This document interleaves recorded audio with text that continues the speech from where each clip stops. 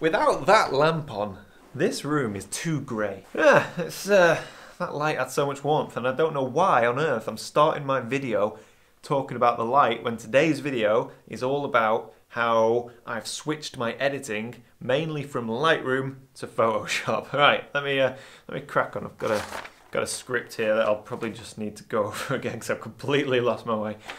Right, all right, here we go.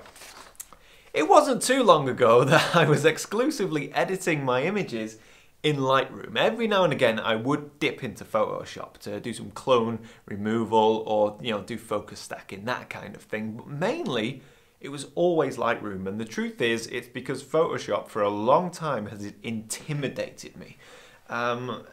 It just almost felt overwhelming when you talk about luminosity masking and all the different layers and smart objects and all of that stuff. And the truth is I'm still intimidated by it, but I do feel like I'm starting to tame the beast a little bit. So with that being said, I now find myself, specifically over the past 3 months, editing my images so much more in Photoshop than I do in Lightroom. But why is that? It all comes down to targeted editing and control. So let me give you an example. Here's a photograph that for years has been at peace with its Lightroom edit. But recently I re-edited the photograph using primarily Photoshop. And the reason I re-edited it is because for years now, for at least 2 years, I've been working on a book and I wanted to re-edit some of the images for that book. And well, since you ask, the book is it's coming out soon with well over 100 pages, 53 images with engrossing behind-the-scenes accounts of exactly what it took to capture that photograph. It will captivate you, it will educate you, and above all, it will inspire you. But it's not ready yet. I'm still choosing the paper. There's still more editing to be done on the book. But if you are interested in my upcoming book, and you want to be, on the news list or the mailing list to hear about the pre-orders, because that's how it's going to go out first, go to my website, scroll to the bottom of any page, and sign up to my newsletter. But it's coming because all of my travel plans have been cancelled for the next couple of months. And whilst we're on the subject, my sincere wishes and thoughts go out to everybody who's been affected by the madness that's going on in the world. I know I've been affected, but I'm in a very lucky position for it not to hit me too hard personally. Whereas I know a lot of other people have been hit hard pretty bad, and my sympathies really do go out to them. But anyway, enough about that. Let's just jump in to Photoshop. And I think I've titled this video 6 reasons or 6 something or others, because that seems to be the fashionable thing to do today. So I'm going to show you 6 things in Photoshop that I've learned that really have helped transform my images, and my hope is that you'll watch this video and you can apply some of those techniques to editing your images. Got to put this on the desk, otherwise there's too much echo. Okay, let's just crack on with the 6 reasons why I'm now using Photoshop more than Lightroom, some of which I've done for a long time, some of which are new, but let's just jump straight into it. So the first thing that I want to show you in Photoshop, which you can apply to a selection of your own images, doesn't work on all images, but some it works a treat, and that is the ability to add mood, mist and atmosphere. Now look at this photograph, this beautiful woodland. It was absolutely chucking it down. It was miserable, very moody, very atmospheric. And what I've been able to do using Photoshop and Lightroom of course is to emphasize that mist and mood whilst retain the fine details where it's important. Let me talk you through exactly what I mean. Now here is the raw file, the edited raw file, and you can see it's nice, but it's quite contrasty. I love the detail in all of these tree trunks, the prominent tree trunks. Love that detail, but the background's a little bit messy, a bit chaotic. So how can we soften the background, much like mist would do, whilst retain the detail in the tree trunks? Well, it's very, very easy. I'll show you exactly what I did. I duplicated this raw file, kept all the settings exactly the same, apart from one. The dehaze slider I brought to the left, and by doing that you really soften the whole image. But the problem now is we've also softened the detail in the areas that are important. So what we do is we open those two identical images, with the exception of the 𝘠𝘰 slider, and we open them as layers in Photoshop. Now we have two layers, one that's quite crispy and contrasty, one that's nice and soft and moody, but a little bit too soft. And it's a simple case of adding a layer mask and then just slowly brushing in the detail of the subjects in the image. In this case, it's the trees. And if I'm just doing this for demonstration purposes, but you get the idea. Just bring in the detail there, and then we can even increase the nice soft brush here, and just on the foreground. And now what we've done is we have maintained a soft, moody, atmospheric background, whilst retaining all of the detail in the trees and the ferns in the foreground, and that gives a nice, subtle, yet effective effect. So the next thing I'm going to show you in Photoshop is similar to the last thing in that it adds mood and atmosphere, softens your images, gives it an ethereal look, and I've been doing this for a long time, and it's called the Autumn effect. And I'm sure most of you know it, but for those of you that don't, it gives a lovely soft painterly feel, and it works particularly well with woodland images, but just don't overdo it, you know, just a smidgen. And I'll show you how I do mine here. It takes less than 30 seconds, one image in Photoshop. I'm just going to duplicate the layer, and what I'm going to do is apply a Gaussian blur, or a Gaussian, or a Gaussian. The blur is, I don't know, it's just so it's blurry enough that you can't see any detail, but you can still see the shape and form of the composition. So there we go, something similar to this. And then I'm going to go to Image, Adjustments, Levels, and I'm going to bring this all the way over here, which is really going to sort of boost those highlights, almost to the point where they're blown out. And then do the same with the shadows, bring that back. And that image looks terrible, looks awful. And then we bring the opacity down to 0, and we're back to normal. Now the next thing to do is just to slowly bring in that layer by increasing the opacity. I usually work from anywhere between 8% and 15%, and it just gives the image a bit of a nice pop, a bit of a glow. So here we go, this is it with the effect, without, with, without. And Photoshop is great for applying that effect, and it works great across many different types of landscape photography, whether it's, you know, epic sunsets or intimate woodland shots like this. Moving on to the next tip, and actually the next 3 tips I'm going to demonstrate using this photograph. This is the same photograph that I showed earlier, which I re-edited for my book. Now if you look at the Lightroom version here, this is pretty much the raw file. You can see actually by looking at the panel on the right hand side, I've done nothing to it. All I've done is reduce the exposure by 1/3 of a stop. The rest of the processing for this photograph has been done in Photoshop. So let's jump straight in. Okay, so I have 2 words for you, 2 words which have terrified me for as long as I can remember, and only now am I getting my head around those 2 words, that phrase. It is luminosity masking. I know, oh God, it's just so complicated, but I'm finally figuring it out, and I still haven't got it totally, but I've got it enough. Got it enough to be able to use it on my images and really help emphasize, improve, I don't know, whatever, but let me show you, because the next tip number 3, is dodging and burning using luminosity masking. Now I am gonna put this straight out there. You know, this is all because of Nick Page. He has some online tutorials which you can buy, and they teach you all of this in great detail.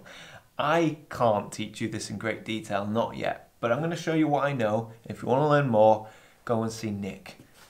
Okay, so how do I explain luminosity masking? Because it's a very intimidating phrase. I know I was intimidated by it for a long time, but once you understand it on a basic level, it's very straightforward, and it can have a really positive impact on your images, just like it has done for me. So let me try and explain it. Here we have my image of the lighthouse, right? I am going to make a selection. I'm going to select a rectangular portion of the sky, and that means that any changes I make to the image will only happen in this rectangular portion of the sky, just like so. Now what luminosity masking allows you to do is to create a selection not based on my hand drawing a rectangle, but based on the values of the image, the brightness, the darkness, the midtones, that kind of thing. Now how you do this is easy. You have a third-party plugin called Lumenzia. This is what's going to tell Photoshop to mask out those areas. So Lumenzia, the reason I use this is because everyone uses it. It's very popular, therefore there's a lot of resource online, so it's easy to learn. But essentially, I've got my image here. It's a single layer. There's no multiple layers, nothing like that. It's as basic as you get. We've got a single layer here, and we've got a bright portion of the sky where the rain is falling, and I want to darken that down and reveal a bit of the detail. So I want to dodge and burn it, or in this instance, burn it. Is it burn? Dodge? Burn? Yeah, it's burn, I think. So I want to darken down this portion of the sky. Now, using the method that I just showed you, I could just, try and mask off this area, but it's just going to look awful. But instead, what I'm going to do is I'm going to go to Lumenzia up here. It's a small panel, and I'm going to click one of these buttons. And what these buttons do is they will make a selection on your image based on brightness or darkness. So you've got L, L2, L3, L4, L5, and D, yada, yada, yada. The L stands for light, the D stands for dark, the M stands for mid. So if I click L2, for example, it creates a black and white image, except it's not a black and white image, it's a mask preview. And all this is it's telling me the areas that are selected are the bright areas, the white areas. So the white areas of the image are active, the black areas are inactive, which means if I paint over the black areas, nothing's going to happen. If I paint over the white areas, then that is going to change, and the grey areas, they'll change a little bit depending on how grey they are, how dark or bright they are. So you can choose any number of mask previews depending on your image. So in this instance, I only want to work on the rainfall. So I'm going to go for something that just selects the rain. Like this looks pretty good. We have quite an obvious, clear selection of the rain and a clear sort of separation from these houses and everything like that. So if I click dodge, that's essentially telling the software to create me a dodge and burn mask or a layer, like so. There we go. Now, it's still the image, nothing's happened. But what we have is a new layer, a new dodge and burn layer, whereby the only active area of the image is going to be the brighter parts of the image. So I've got my paintbrush here and I've got black selected. Now in theory, if I paint the clouds up top, nothing happens, no change. But if I paint the brighter parts where the rain's falling, it should in theory darken down and reveal a bit more detail and a bit more colour. And there we go. As simple as that. No other parts of the image are really being affected.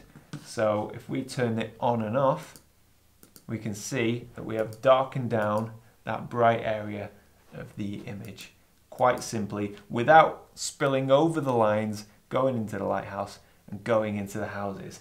That is how simple it is. Dead simple. And you can just, let me do another one. Let me create another one. Let me choose a dark. What if I want to darken down the clouds a little bit? Well, I'll select a darks 1, darks 2. Remember, the white areas are active within the image, and I just want to darken down these clouds. Let's go for this. There you go. I'm going to select dodge and burn. All right, dodge, burn. Now I've selected the dark areas of the image, and I want to darken them down further. So I've still got my black paintbrush, and wow, okay, that's too much. That's too dark. Let me undo that and reduce the opacity of my paintbrush down to about 29%. And we're just gonna go in, just gentle, one bit at a time. And what that's doing is it's affecting the darkest areas of the clouds. And we can turn it on and off and see the difference there. It's not an obvious brush stroke. There's more to it than that. So that's it. That's my tip number 3, dodging and burning using luminosity masking. Now let's go on to the next tip. So sticking with the 𝘠𝘠𝘮𝑥 panel and the whole dodge and burn thing, the next tip is to add colour using the exact same technique, and in fact it's so similar, I'm not even sure I can get away with this being an extra tip, but I'm going to do it anyway. So tip number 4, add in colour. So everything we've just done with the dodging and burning, the brightening and the darkening of certain areas, we can just do the exact same thing, but we can add hints of colour. Now look at the detail in the cloud above the lighthouse here, it's fantastic. And you can see it's taken on a bit of a warmer tone, a bit of an earthy, browny, orangey, yellowy tint. Now what I want to do is emphasise that and emphasise the shape. So I'm going to create a mask based, or well, try and isolate that texture in the cloud. Let's go here, lights 1. And what I'm looking for is just separation. You can see here the black, none of that has been selected, so that's no good. Medium, too much has been selected, so I don't know, I'm just going to stick with L, lights 1, which is sort of masked off this area, which means the brighter parts will be affected more than the dark parts. Dodge, yes please, dodge and burn. Alright, so now I can go in and I can paint in these bits of cloud here that form the texture and the detail. I've set my brush opacity to 40% because, you know, we don't want to go overboard here. So I'm just going to paint in just around here, you know, just lifting this part of the sky and just trying to have an effect only on this really small area, but it's a very, very important area. The last two didn't work there. So that looks pretty cool. We can turn it on and off and see the difference that it's made. If you look at the clouds there, you can see that they are full of texture and detail, and we're just lifting and emphasizing that. So I'm going to delete this, and I'm just going to go ahead and do the exact same thing again. Lights 1, dodge and burn, yes please, dodge and burn. So instead of painting on white, which will brighten that part of the sky, I still want to brighten it, but I just want to add a hint of colour. So I'm just going to put in a little bit of yellow here, maybe. Just a lovely bit of warm yellow. There we go. Just a hint, like creamy yellow. And the same thing again, opacity still set to 40. It's the same mask, everything's the same. I'm just going to go in and paint these areas here. Don't have to be too careful with it, you know. Let me just bring my opacity down as I work on more specific areas that are harder to isolate. There we go. Now let's look at that. We have really, really emphasized that drama in the clouds. We'll switch it on and off again. See, it's lifted it, it's brightened it, but we've added that touch of warmth which is present in the highlights of the falling rain. So there we go, and you know, this works across a number of images. You can not only isolate and lift the highlights, you can also add a hint of color. That is, yeah, again, a Nick Page special. He can explain this in his video course way more than I can. But I'm just showing you the possibilities of this luminosity masking. So the next tip, tip number 5, is my favorite thing to do to my images in Photoshop, and if you've stuck with the video for this long, thank you. But tip number 5, and the thing I like to do to my images, is to add a wash, or I suppose it's similar to lens flare. It's like, I like to call it like an ethereal wash.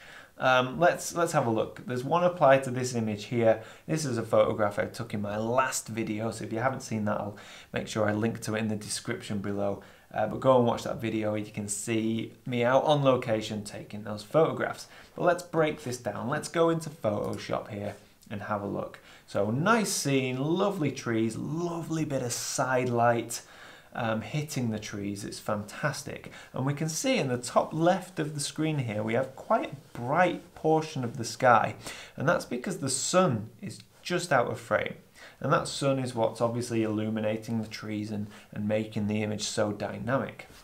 Now, here are my layers. Ignore all of these layers. They're just dodge and burn layers, just like I've showed you in my previous image of the lighthouse. The one layer we want to be looking at here is the top layer. This is the wash. This is that glow. This is that ethereal glow to the image, or the ethereal flare, we'll call it. Now I'm going to switch this off and you can see the original image. Okay, there we go. We've still got beautiful light on the right hand side, but the left side looks a bit unbalanced. It's a bit dark and we've got this bright highlight in the sky. Now what I can do is I can make use of this bright highlight. It looks a bit out of place, and as I said, it looks unbalanced. But what if that bright highlight was washing light down onto the scene, or more so onto my lens, creating a lens flare, which is exactly what we've done here. We've added that glow. It's very natural. It works well. The reason it works is because the image, the scene is side lit. The sun was there,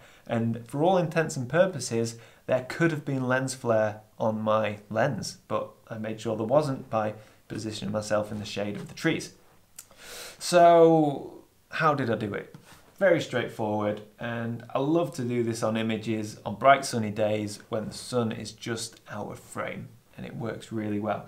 So let's go ahead and show you how I did it. Down here there's a little sort of half black half white circle thing in Photoshop. You click on that and it's a menu and you click gradient. Okay, now that's given me this weird kind of gradient fill from top to bottom. What we want to do is, instead of linear, we want radial. Okay, and that's going to give me a nice circular gradient. Okay, and we can click on that gradient and we can just drag it around anywhere. And in this instance, I'm going to drag it to where the sun was. The sun was just out of frame. It was up here somewhere.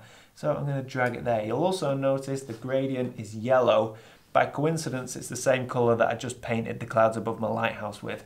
But that's what you want, a warm glow. A glow that reflects the color of the sun and that matches the light on the trees over here. So very simple. We have the gradient, we have the color, and now we're just going to increase the scale. We can also change the angle and just give it a thinner wash, like a wider girth, I suppose. And then we can increase the scale and we can still move it around a bit, just like that. So for this very fast and quick tutorial, let's just say that that is pretty much complete. If you want to change the color, you can do that simply by clicking on the gradient, clicking down here, and then you can change the color to anything. Obviously that's too much, it just looks like someone's urinated all over my image. So let's bring it back to something much more desaturated. Alright, so there we have the wash, but it's too much, it's too much. Everything's got to be done, you know, subtly. So all we do quite simply is just reduce that opacity until it feels right, and we can see, yeah, before and after, and it has quite a good effect. It doesn't work on every image, but when it does work, I feel it works really well. The one tip I would give you with anything like this is, once you think you've done it, go away, have a cup of tea, come back and look at it again, because you know, sometimes you can get lost in your own image, and it's good to have a bit of a break and come back with fresh eyes. So that was tip number 5, adding a nice wash to your images, and yeah, love it. What a great effect.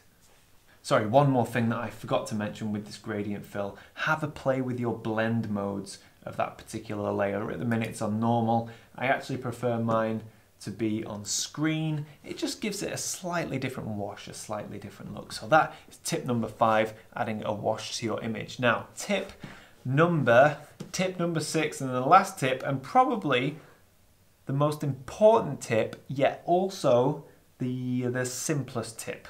Let me explain. So here we have an image. This image is from the same video as my last image from last week, so make sure you go and watch that if you haven't seen it already. Nice bit of colour in the sky, nice trees, nice bit of foreground. It is not the best image in the world, but it's fine. It's fine, it's pleasing. Now, one of the things that I always do with every single image, regardless of subject matter, I always do my edge patrol and the squint test. So edge patrol is where you check the edges of your frame, that anything coming in and causing a distraction. The squint test is where you kind of squint your eyes a little bit and you look at the image, and by doing that, things pop out at you, distractions pop out at you. Let me give you an example. Here's the image, this is the final edited version. Let's look at the not final edited version and look at the difference. Look at how many distractions there are in this image. You know, you've got all of these bits of snow and grass and this big heavy bit of grass over here. Let's look at the edited version. Look at that, clean, smooth, peaceful, relaxing. Ah, oh, distraction, horrible, no, don't like it. And the sixth and final tip is clone, remove, edge patrol, whatever. Let's bosh into Photoshop and have a look. Edit in Photoshop. Now the reason I love Photoshop for this is because you can be so precise when it comes to removing objects and distractions. Look at this bit of grass here cutting into my frame, causing the eye to go to the wrong part of the image. All I'm going to do is select it, hit delete, and make sure that I've got content aware fill. Just bosh, done. That's it. It's simple and it works. And you know, content aware fill. What else is really good is the spot healing brush tool. I mean, look at this. I'm just going to go around. I'm just going to paint out these bits of all these annoying little bits. And yeah, you can go as well. Look at this. Oh, awful. Get rid of that. Get rid of that. Let's have a look around here. Don't like this guy. Don't like this guy. That's annoying. Yeah, so you get the gist. The problem with this technique is that you can go in and you can become obsessed and you can just start removing every single pixel that you don't think should be there. But like everything in this video, it's, you know, a bit of moderation doesn't go amiss. But you know, cleaning up your image with clone removal in Photoshop, absolutely fantastic and will instantly improve a lot of images. So if you've stuck with the video for this long, thank you so much. And if you're not a subscriber and you've stuck with the video for this long, you owe it to yourself to hit that subscribe button and become a subscriber. Right, I think I'm done. I genuinely, I hope you've learned something, and some of these tips you can apply to your own photography. And it's a long learning process, but I'm thoroughly enjoying learning all of these new skills, and I think you will too.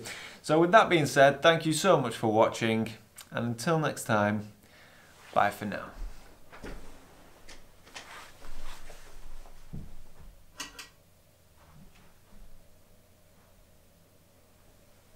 Hey. So, for those of you that have stuck around until the true end, thank you. You are going to be rewarded. Well, not quite rewarded, but I would love to share something with you.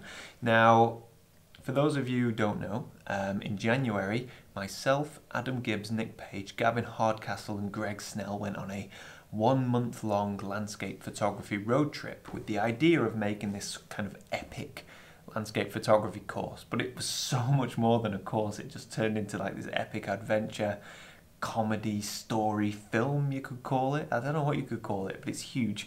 And I wanted to share with you a clip from that show. It's nowhere near ready yet. It's months and months and months and months away, but it's slowly coming together, and I'm really excited to share it. So I wanted to drop a piece at the end of this video, and what you're about to see is the 4 of us, or I suppose the 5 of us, in the deserts of California. But what you don't know, or what you won't know from watching this clip, is that 10 days running up to this scene, we'd been in the Pacific Northwest, where it'd been raining every day, rain, rain, rain. It was miserable. We're stuck in this trailer, this 1970s god-awful trailer that leaks. It leaks. It wasn't weather sealed. And after 10 days of hell, we finally agreed we're going to go to California, go to the desert, and enjoy some sunshine. And when we arrived, it wasn't sunshine that we got. It was blizzard Arctic conditions. And needless to say, I was not happy, and I might have kicked off a little bit. But yeah, enjoy this sequence, and thank you so much for watching. Oh, and if you want to learn more about the road trip, go to fboroadtrip.com and sign up to the newsletter. Okay, I'm definitely going to leave you now. Enjoy.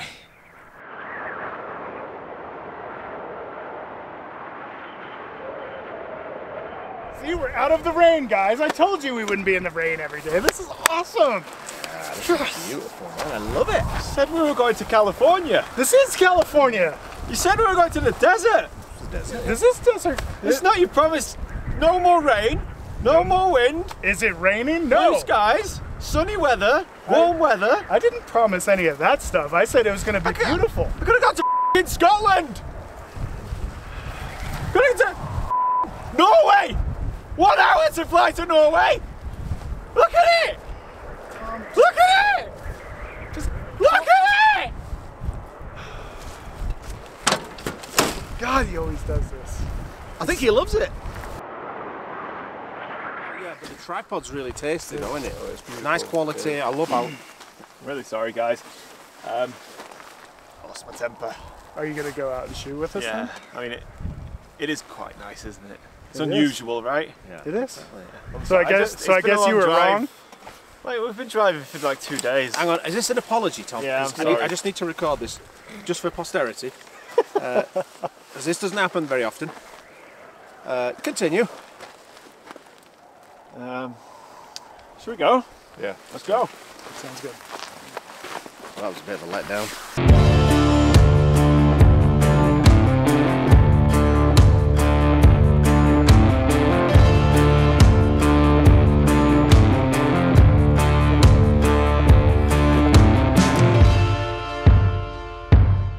Waterproof trousers.